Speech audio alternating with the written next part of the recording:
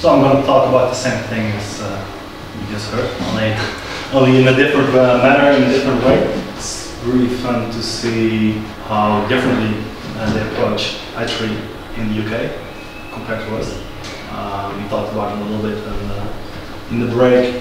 I've got some different explanations for that, but I hope you guys will enjoy the presentation. Throughout the presentation, sometimes I will just ask you guys a little bit of advice towards me and your theories why something is happening. Compared to the presentation we just had, I will focus a little bit more on a stamp-size project, so not the whole city mainly, but more on like smaller scale. That was 2 clicks. Try keyboard. Keyboard is easier to understand. So who am I? That's me when I shaved my beard and had a fresh haircut a few years back. I'm part of idverde in the Netherlands, and idverde Netherlands is part of idverde International. That's the main office based in France. And here you see our logo of our little company. It says tree services basically. So we are just only focused on trees, and we have 3 main teams. Tree care. So as you guys know, it has European tree workers mainly, those kind of associated work. Team disease and pest management, and team tree consultancy. And part of the last team and was former part of team tree diseases and management.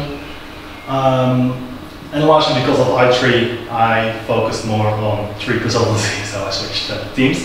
And we're also part of the iTree in the Netherlands. So the platform, we're having 4 current tree consultancies inside the platform, which is more about like a thinking group, how to approach iTree and how to get the whole country working with iTree, which is quite a difficult task. There you see a part of our team underneath a big oak, and that's not in the Netherlands because we don't have that kind of big trees anymore. This is in England because we need to look for beautiful trees in another country. It's not entirely true, of course, but real veteran trees we only have a few in the Netherlands. So we went on a trip with not the whole company, but most of them. If there are any questions throughout the presentation, just ask them. That's my preferred way of doing these kinds of presentations.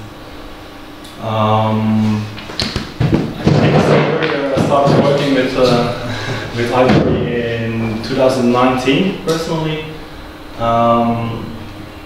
and I've been working non-stop with it at least 2-3 days a week. With general tree consultants. I'm going to talk about the history of the Dutch IT program, just so we have a reference of where we came from and what we accomplished and didn't accomplish. Current trends concerning tree eco-benefits, not just with iTree, but just what's going on in the Netherlands now, and how are we trying to fit iTree in those concerns and goals. After which we go to the implementations. How are we using iTree and why are we using iTree and what are the complications with it? That's something I'm gonna ask some feedback on from you guys. This morning I saw you have a lot of knowledge about tree eco-benefits and what do you need from your data to accurately calculate the benefits. And because I'm looking at a small sample size, that becomes a real concern. And last, the pros and cons, just a little walk around and get back to why do we use it and why don't should not use it, or maybe what are some dangers of using it, ecobenefits and iTree. And that's going to be my presentation. I think everyone knows what ecobenefits are, so I'm not going to go in detail with it. This is in Dutch, so if you want to learn Dutch, and you can read what's on the screen, focus up, I guess. CO2, everyone knows it. We already talked about it. It's a big part of the ecosystem and eco-benefits as well, mainly because we just like to talk about it, not because it's really that important on the first matter of ecosystem benefits. It's just a common goal to reduce CO2, so we like to talk about it. In the left top corner, absorption of sound, already talked about it. It's something we tried to figure out with iTree and see if we could do anything with it. So I was really happy to hear you guys also. And I think someone talked about sound absorption. I think you were talking about it. We decided that iTree wasn't fit to use it in the Netherlands because it really depends on the location, and especially looking at individual trees, the sound absorption is quite low when you're looking on a small scale. For example, you have a road, you have a house, tree in the middle, and it's from Dutch standards at least 4.5 meters high. It doesn't really reduce anything for the house on the opposite side. So on a small scale, it didn't really work out, and there was still a lot of data and work needed for us to incorporate it. Right, top corner, water storage. Well, everyone knows about it. Trees help with it, but also the growing place is really important, of course, for water storage. And you can help the trees with a smart growing space, but also kill the tree with it, with not so smart growing space. Cooling, pollination, and removal of pollution. Those are the main topics we were looking at the beginning, and still looking at. Again, it's for now mostly CO2, pollination, so population, so carbon monoxide, nitrogen dioxide, sulfur dioxide, ozone, and particle matter. And I think Ben already covered that. And most of the ecosystem and benefits is underground, or most of it, a lot. So that's also an important thing to mention, because in my opinion, all the ecosystem benefits are regulated by the ground. Not because the tree doesn't do anything, but the tree doesn't do anything if the growing space isn't right for the tree. So, in my opinion, it all starts in the growing area.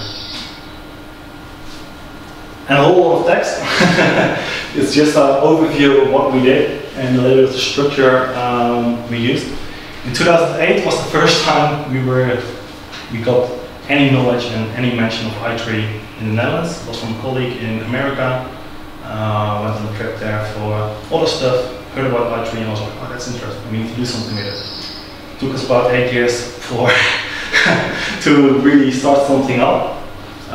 We were play testing with it, what can we do with it, and we soon discovered it's really expensive to get it on the Dutch market and to make it applicable in the Netherlands.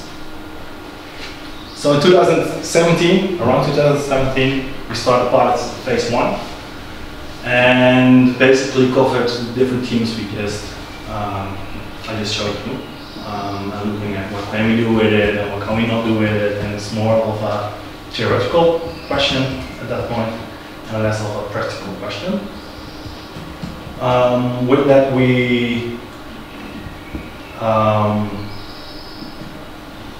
went to pilot phase 2, where we went into more depth of different themes, including urban heating island or urban heat island effect, health, biodiversity, and of course pollution and all the stuff we already heard about by Ben. And we launched iTree Eco, so we mainly focus on Eco. So there are different packages, and Eco is the flagship, as they say. And we also use Canopy for a bit, but personally I don't use it that much because I think other technologies are a little bit better at measuring different land uses. And we launched in 2019 based on Dutch numbers, and with that I mean Dutch euros and Dutch goals. So CO2 is, the price of CO2 is based on different goals, and we need to base those on the Dutch program. So we did that, and we put in all the pollution and weather data from the Netherlands that were available and applicable to iTree. And we carried out some different analyses. Starting in Amsterdam, Dordrecht, Huizen, and a few other cities that just helped us with funding it and actually trying out some stuff. After that, from 2019 to basically until now we're building experience and slowly transforming the tree management, and that's in line with everything you heard basically this morning, is that it's a long, slow process from starting to look at trees in a different way. So we don't want to view a tree as a cost, we want to see the benefits of it, but also we want to know how much the tree is contributing to our society, and focus on those points. And at the moment, and I'm really enthusiastic about it, we have iTree 2.0 going on in the Netherlands, involving the Technical University of Delft, TU Delft, and 5 or 6 tree consultancies, including 4 of the iTree platform from the Netherlands, and a lot of municipalities that are taking part in it, which is great. And it's a funded project by the Technical University of Delft, which is subsidized and stuff like that. And we are trying to get information on growth rates of trees, and we're doing that by LiDAR. So everyone knows the technology here by now. So that's really interesting, and we're looking at, in the Netherlands we have the first LiDAR data of that's still measured in the same detail as today from 2012, if I say correctly, and we have some series of data for that, so we can use that to analyze the growth rate in the Netherlands and backtest that if the growth rate in iTree is on the same level or similar, which is really interesting, and I really hope it's somewhat similar, and if not, we need to, we will try to get the local growing rates inside the program. So, like I said before, iTree is an open source software program, and if you have data and it's also open source and public, they can incorporate it inside the program. And they can use local growing rates for the area you're studying. Also, urban heat island effect on a small scale, measurements of evaporation and differences between irradiation and radiation and everything like that. They're measuring. They had a little bit of a problem with calibration of the instruments, and they have, I think, around 75 different tree species where they're measuring the different rates of evaporation and the contribution to cooling effects on a small scale.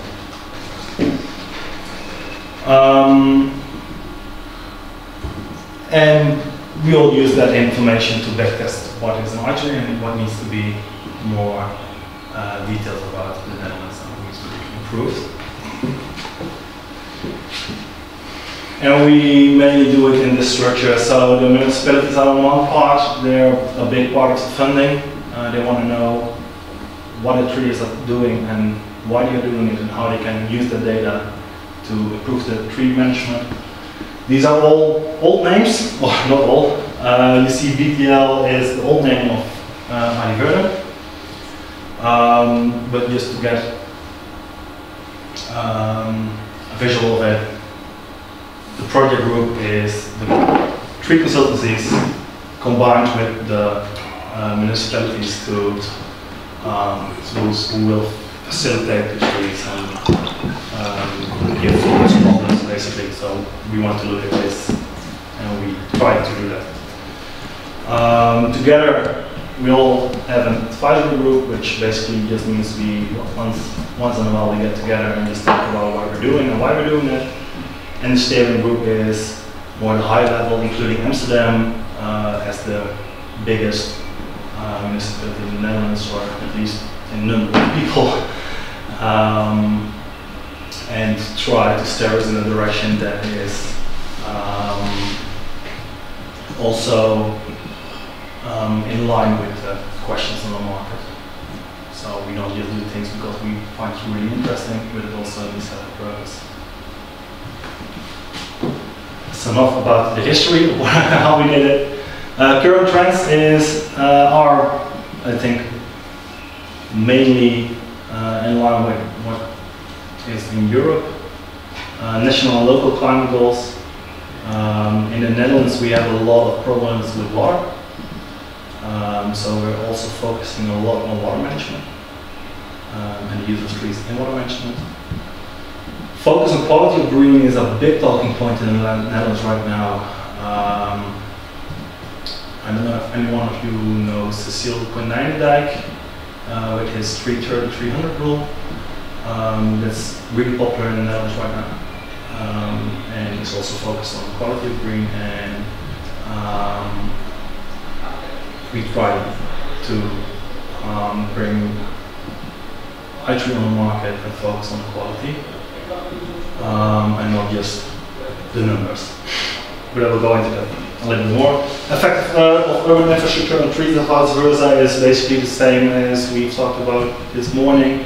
A lot of cables and sewers and everything in underground infrastructure, needs of new roads, new infrastructure, public transport, everything is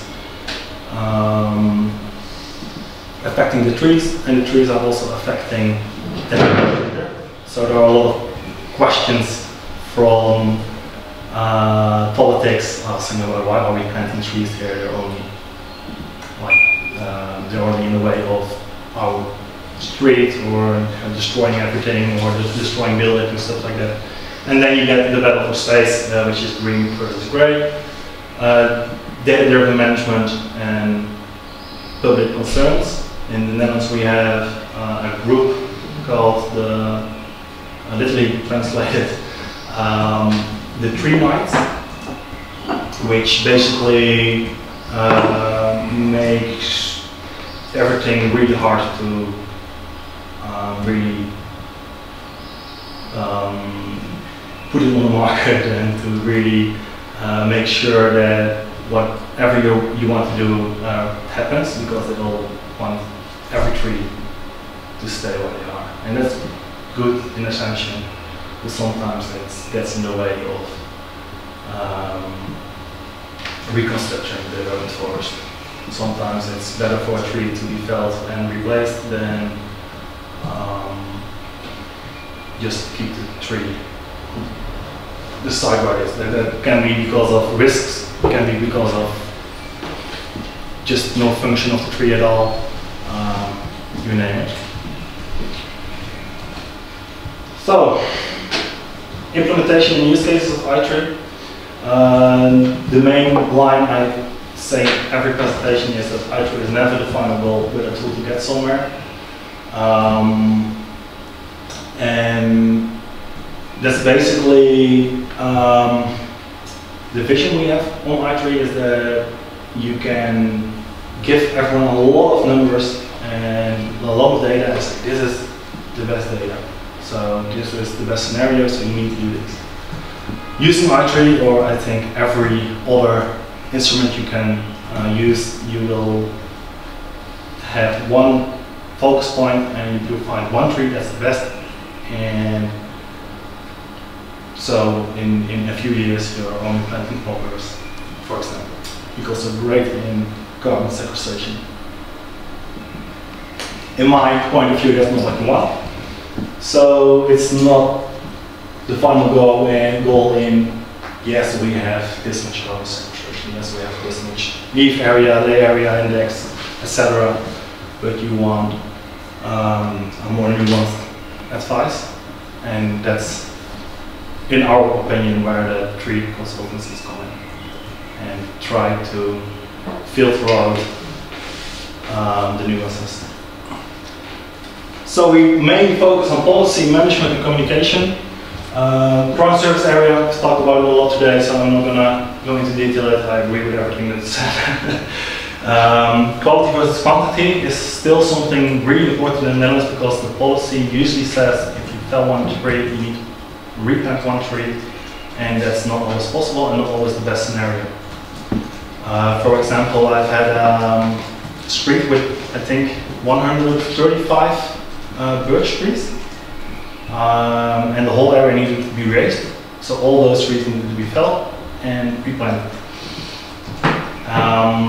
The street was like, I think, 50 meters long, so a really high intensity of trees there, and it's just not possible to replant those trees. And with iTree, we focused on the leaf area, for example, to show that if you make a decision on leaf area, you can have the same results over 5, I think it was 8 years in this project, with, I think it was 50 or 55 trees. So that's more than halving the number of trees. It's also mainly because all those birches were not really closely planted, so the ground surface area per tree was really small, of course. Leaf surface area is one of the most important parameters, because it tells you something about the contact of the tree with the air. And if you want to compensate anything, or you want to increase any parameter, if you increase leaf surface area, you also increase the overall benefits. Ground surface area is more focused on heat island effect. A high ground surface with a high leaf area index gives a great impulse on the heat island effect, or at least on the local level. Leaf surface area is a little bit more in line with carbon dioxide sequestration.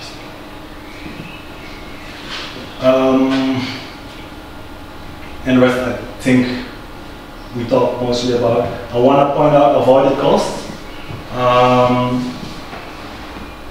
Like was said before, you don't put it in your pocket. It's avoided cost. You get it yearly, on a yearly basis.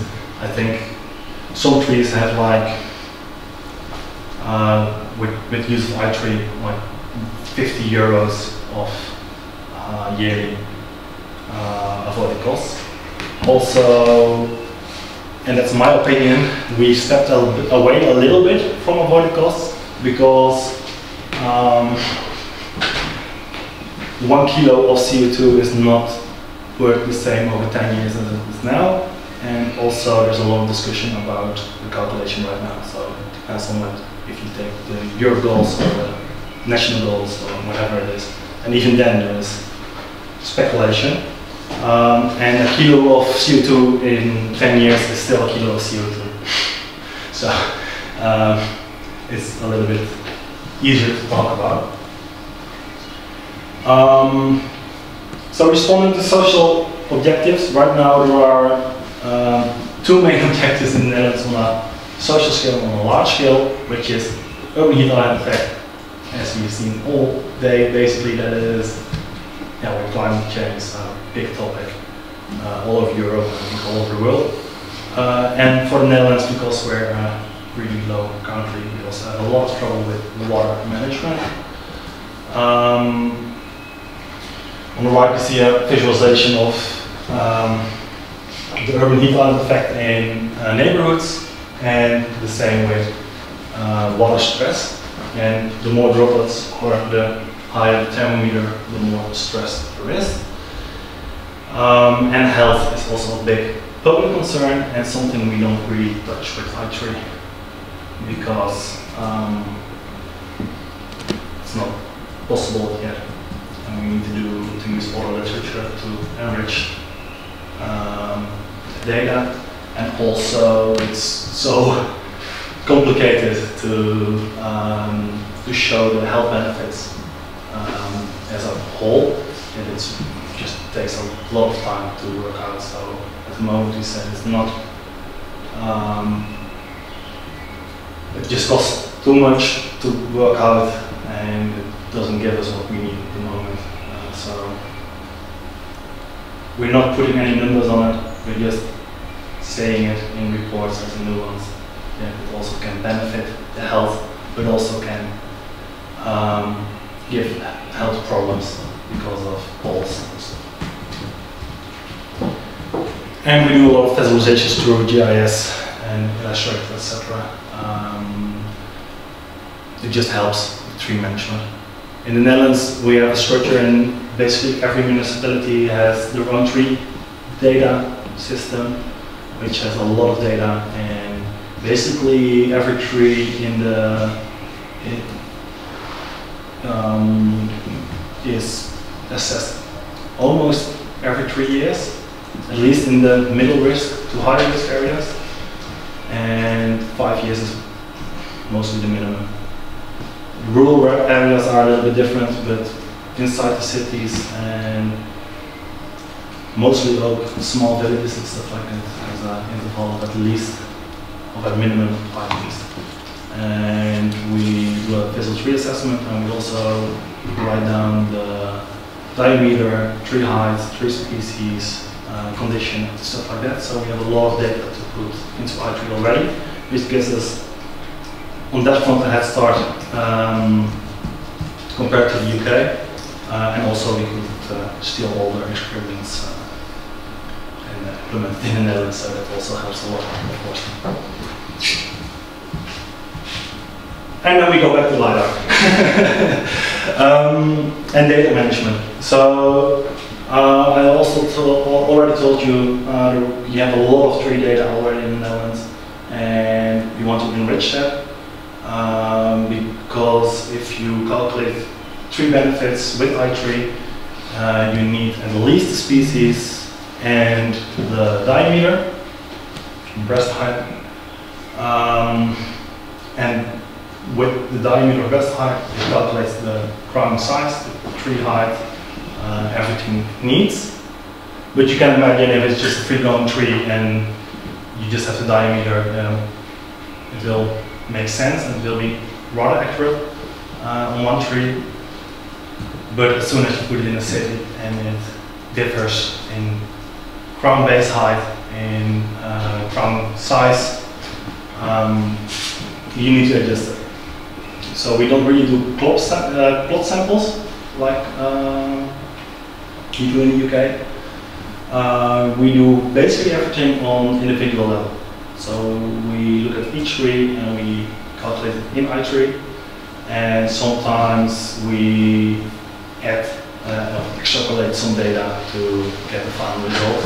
But usually we get like 90 to 95% of all trees inside the municipality through iTree.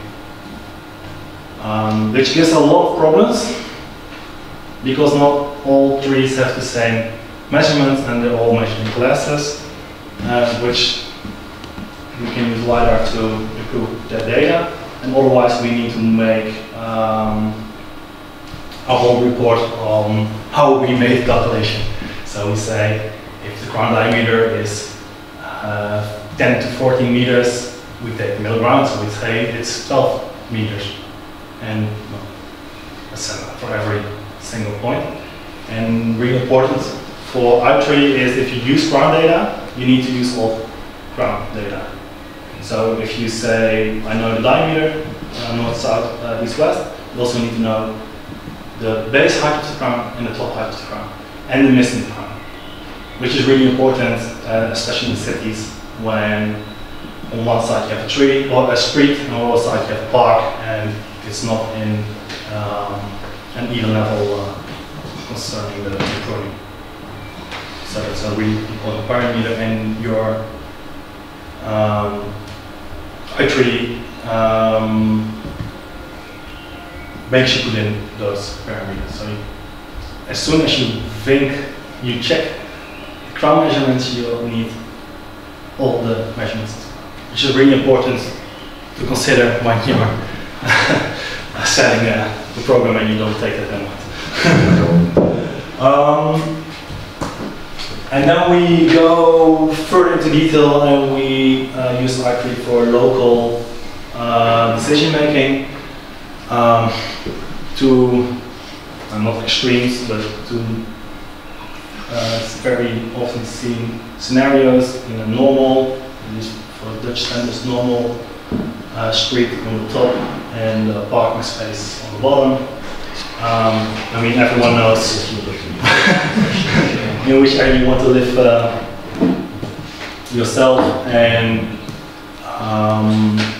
we try on a city level to visualize where the focus point should be. So you know, in this neighborhood or in this area you need to increase, and that's you can get most of the benefits in that area. So that's just getting focus points concerning the heat artifact and water management and also of pollution data. And this morning it was said that you have a higher pollution of polluted air in a street where you have a lot of trees basically, and there is cars underneath it. And that's something we came across, I think, 1.5 to 2 years back in Amsterdam. We had a nice street with platanes and undergoing traffic, and everyone with asthma and stuff like that was just dying underneath those trees. not really dying, but not having a great time. Let's put it like that. So I'm not 100% sure you want the top level in the top picture. These streets are not the same street, by the way. There's around 50 to 75 meters away from each other. One street is being remodeled and one not. I think you guys can guess which one has been remodeled. But this is one of the main use cases in the Netherlands, and that's compensation to avoid basically this happening, that the top scenario goes to the bottom scenario, and also to have not an optimal or not a maximum steering focus, so you don't want the maximum eco-benefits, but you want the optimal benefits. And with that I mean that in a street where all the trees are fully grown and doing well, at some point there's going to come a disease in there, or whatever it is, or you need to remodel the street, or even air pollution becomes a concern. Maybe it's better to have an optimum where you don't have 100% eco-benefits possible in that street, but maybe 75 or 80%. So you also have maybe some gaps in there, but you can also use your tree management to start replanting before everything goes down. So you don't only get biodiversity in tree species, but also diversity in tree age, which is, in my opinion, really important to maintain relatively flat ground area in your whole city and on a local level. It's not always possible, but if it's possible, I think you should go for that. And also for the bottom picture, maybe you should start investing in growing space and say this needs to be a sustainable growing space, and you just literally point to the map and say this one is going to be a sustainable growing space for the next 60 years, for the next 80 years, or whatever it is, maybe 200 years, if you're really enthusiastic about it. And it doesn't really matter that some trees will have a life expectancy of 15 years, or maybe not. You can use poplars, still a street tree, but just fell them if they're 20 years maybe. I'm not saying you should directly implement this, but just as a train of thought. If you want to compensate your tree benefits on, for example, carbon dioxide, you can use poplars, which are really focused on growing, sequestrating a lot of CO2. And after maybe 20 years, they've done their job. And the slow growing trees are taking over. And that way, I mean, if you need to start over, in that way you can create diversity and biodiversity over the years. Problem is, all the politics only take in 3 years or 4 years, because after that they're gone and no one cares what happens with all the great plans they had. So it's all short-term vision. And there is also another big problem with this, and that is the underground infrastructure. So you don't have enough growing space, you can't establish those. They need plant sizes, they need growing space, and choosing sustainable growing spaces helps you with that. And it also has one big other benefit.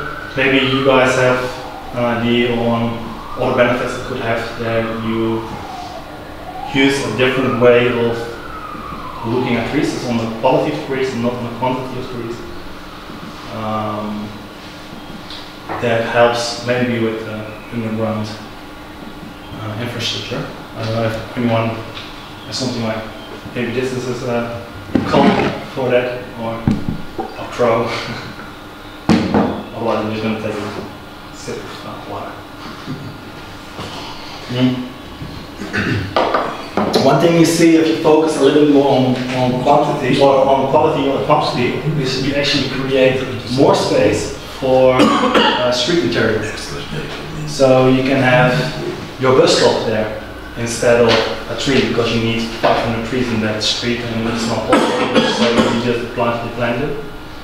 If you have more quality of trees, you get the same result.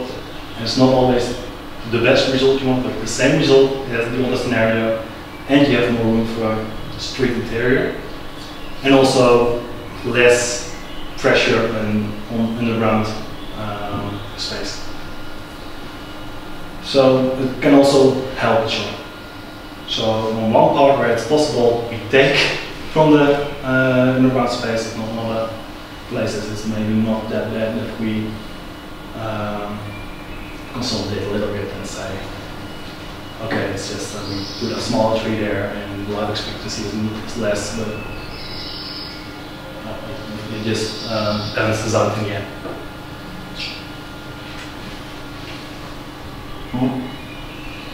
I didn't translate this. Luckily, I'm not the only one that didn't translate anything of everything to English.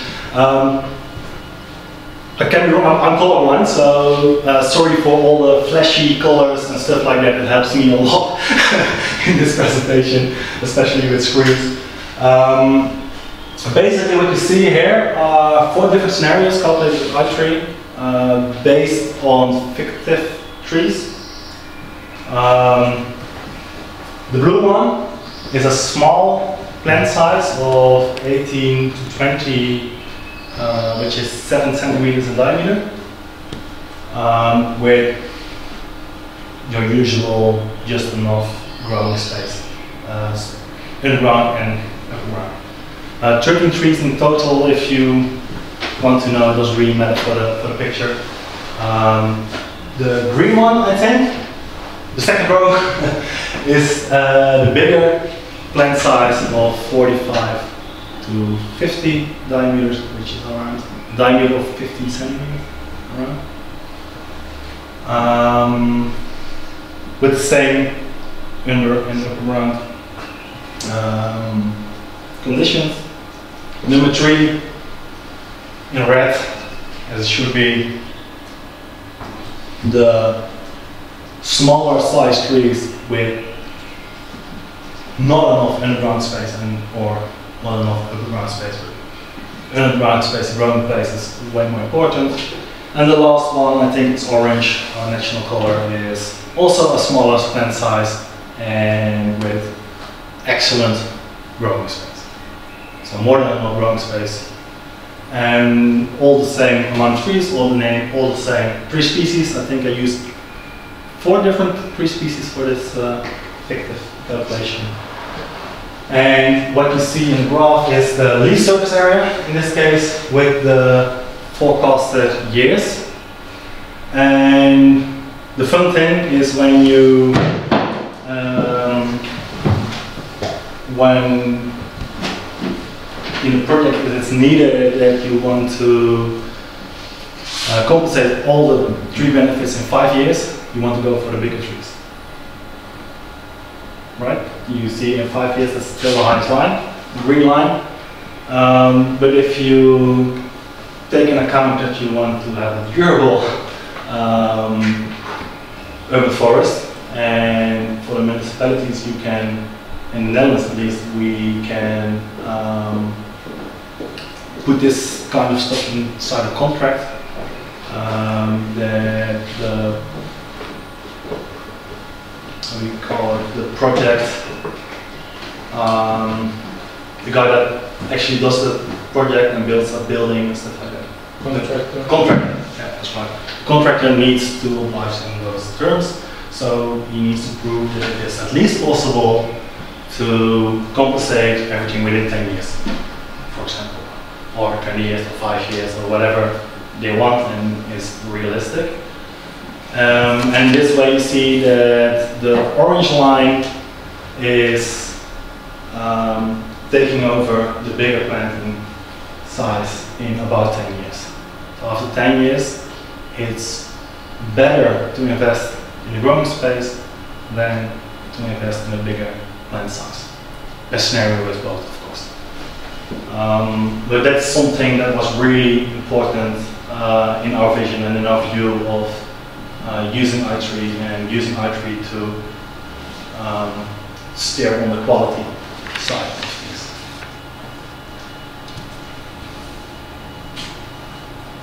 The same thing, kind of, in a different way. Again, sorry for the beautiful colors. This is marked in red because you can't read it. It's not entirely the same scale. The left one goes to 7, the right one goes to 8. So it's a little bit skewed. Those are 4 scenarios of real life projects and streets in the municipality of Brno, in the south of the Netherlands, doesn't really matter. And they had a lot of good uprooting problems there. And what do you know when you are uprooting problems? It's not good for the road, it's not good for public risk, for tipping over and stuff like that, and elderly people, and you need to fix that. Fixing that, there are 3 ways. You cut off the roots, you repave the ground, or you replant the trees. This is the main 3 ways you can take on this problem. And you can also improve the growing area and then repave and make sure that it doesn't happen again, or at least not as severe as it is happening right now. And in this case, it's basically all the way around in the gray area, the bottom area. You could say, well, this is the effect of soil improvement on the street, and it's minimum in basically all scenarios. And that's because the trees are already in a decent condition. So if the condition doesn't improve, the trees are not going to improve that much. I'm not sure I understand it. So the left one is the current situation, the right one is the improved situation. I think I forgot to mention. It's 5 minutes. Oh, okay. So sometimes it just says start over because it's just better. Real short, most heavy sheet. This is the water intercepted per tree and combined with rain in the municipality of Zwolle. And in this case we use geographic data on weather and water tables, and we'll look at the effect of trees inside those areas. And the red houses are all flooded in heavy rain moments, which is a big problem, of course. And we wanted to analyze what the trees contribute with this problem, and then you look at the intercepted, because that slows down the rain and the water flow. But you need, and this is an important part, but you need to improve the transport of water out of the area, and growing spaces helping with that. So bigger trees will help for 15 minutes. If it continues to rain in that heavy manner, you need other measurements. So the number of times the flooding will go down, but it won't solve the problem in its entirety. This is again the same kind of thing with scenarios we do a lot in improved growing areas. The same growing areas. So the green one has been improved. This is the same area over 10 years as the current area, improved area, and starting all over again. So in this case, it's clear, it's cost efficient to just improve the area. Municipality of Verstraten, same thing with uprooting problems. In this case, the tree manager just wanted us to tell how much tree contribute on tree eco-benefits, so we can say to the to all the people living around, we want to save those trees and we want to keep them here. We have really big oaks, and this is why we're gonna make your life a little bit more difficult, because we're gonna make the road a little bit smaller, so mainly in width, to solve the issue with uprooting. And on the sidewalk they're gonna take away all the stone and place a sandpit there. So they're gonna have mud in their house all the time. And also, this is also formal data, and this is what we're doing right now, and looking at a lot more. And this is just data, raw data out of iTree, that we're going to put into the data system of the municipalities. So this contains crown area, leaf area index, leaf area surface, carbon storage, carbon dioxide sequestration, and in this case we just put all the pollution removal together and not on its own, just sticks to dioxide, because nitrogen dioxide, because nitrogen is another big topic in the Netherlands, and stuff like that. And one really important thing that I just want to mention is you need to know how you calculate everything, because they want to use this over 2 years maybe to reevaluate whatever they did. And this is a way of saying a tree in this area, in this condition, with this ground is calculated in this way. So I use an algorithm basically to enrich the data with ground sizes for the missing points. So you need to write that down and make it repeatable. Most important part. Communication, tree text, talked about it. Implementation and use cases of iTree, same thing. Important thing is, I really love this diagram, it's hard to read. Every one line is different DBH, and the bigger the line, or the further you go that way, the better the tree condition is going to be. And we see that it doesn't really matter what ground size or what tree size it's going to get. So if it's a first class tree or second or third, it's all dependent on the tree species, how fast the crown area will grow. Important to mention is this all the same tree, so it looks like a timeline. It's not. It's the condition class of iTree. So 32 is one of the condition classes, 42, 52, 62. So that's the improvement, or the sum of leaf area per improved condition class. So you see that the factor on the start is way higher. So you get a factor of around 2.5, I think, is the median. And in the end you get 1.3. And around 42 you have like 1.8 already. So it goes down really fast, but it's still exponential, because a factor of 1.3 over 1,000 square meters is still more of an increase than by a factor of 2 by 200 meters, square meters. Which is basically written down in this, and this is more of a discussion part, but I can skip that. This is my last frame to end it with.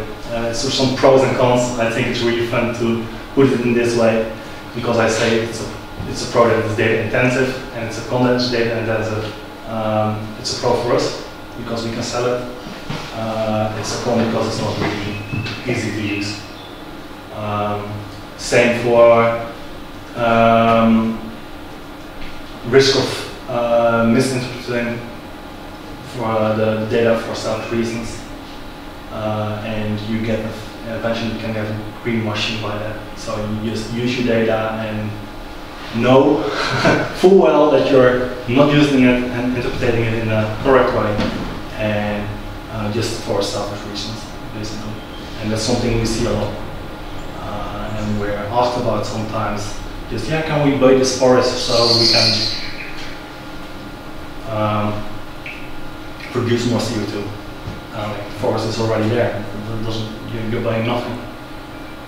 At least now it's like in forestry care, and it's health improving and still being there. If you're going to buy it, it's going to probably be gone in 10 years. But you have your carbon credits, if you want to say it in that way. So it's really important you use the same method and you know what you're doing and why you're doing it, and it's repeatable, and that's the most important part. It needs all to be repeatable. If I do it, Ben needs to be able to do it, and over.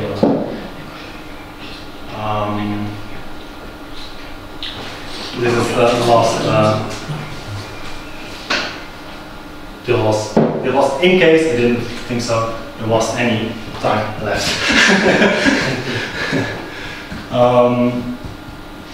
Yeah, so that was the presentation, in a little bit longer than I expected, but I hope everything was clear and you got a nice view of what we're doing in the Netherlands, and mostly the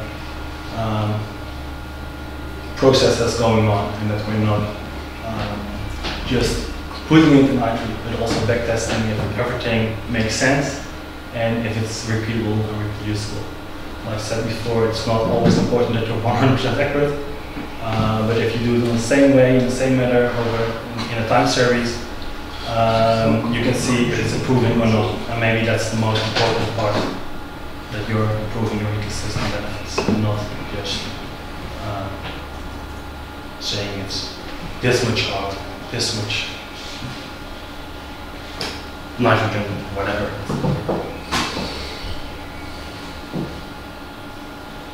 So that's it. Thank you.